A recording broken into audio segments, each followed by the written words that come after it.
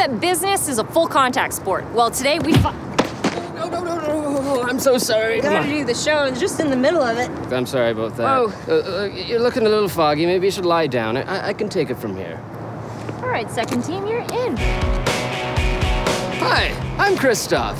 I say business is a full contact sport. Well, today we're gonna find out when we see what it's like to work in the front office of the BC Lions.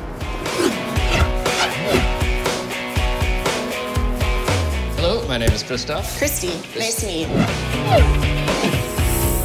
I'm the Senior Coordinator of Suite Sales and Corporate Partnerships. What I do is I'll sit down with a client and go through what's important. Is it community? Is it signage, brand awareness? And then we go back to our team and we create a package for them. So this is where I hang out. So what kind of stuff do you get done in here, in your home here? Well, I'm making sure that we're sold out of our suites and then also bringing on new partners for sponsorships. Usually start our day off, we'll have a meeting with our team just to make sure, where we're at in terms of our goals, what needs to be sold. So then I'll get back to my desk, look at my emails, making sure current clients are happy. I'll spend some time on the phone, and then maybe we'll have a meeting with the client and tell them the good things about being part of the BC Lions and the pride that we have as an organization and with our partners. I always loved football. Football has always been a part of my life. I looked at public relations and media relations and broadcasting, and then I got a degree in sports management, but I always knew I wanted to work with sports and with people. I was hoping one day that I'd work for the organization, and now I get to.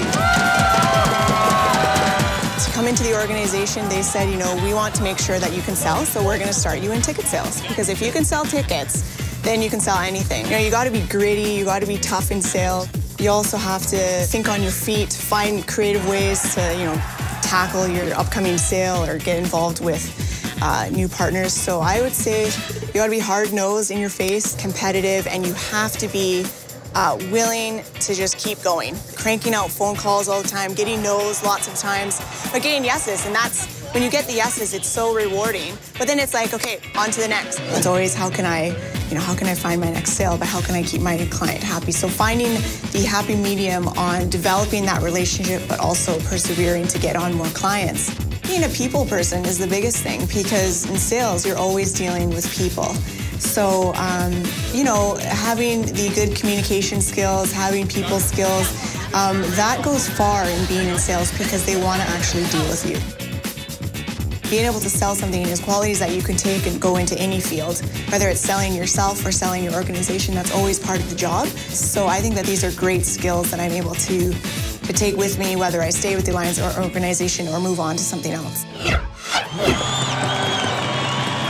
To be on the sidelines and to see a full stadium full of great partners who are participating in our games, seeing the guys out on the field and knowing that I had a part in that and seeing the team succeed, that to me is the biggest reward. I take pride in the work that I do, and I hope that people look at me and can say, she loves what she does, she wants to make us look better, we want her a part of the team. Stick to what you love, because a lot of times the things that you love, you're actually good at. And then it's just that natural inclination to be competitive and to be the best at that field because you actually love what you're doing. Christy, I'd like to thank you so much for taking the time to chat with us today. No problem. Thanks for coming out. So until next time, I'm Christoph, reminding you that one day this career could be yours. Let's go watch some practice. All righty.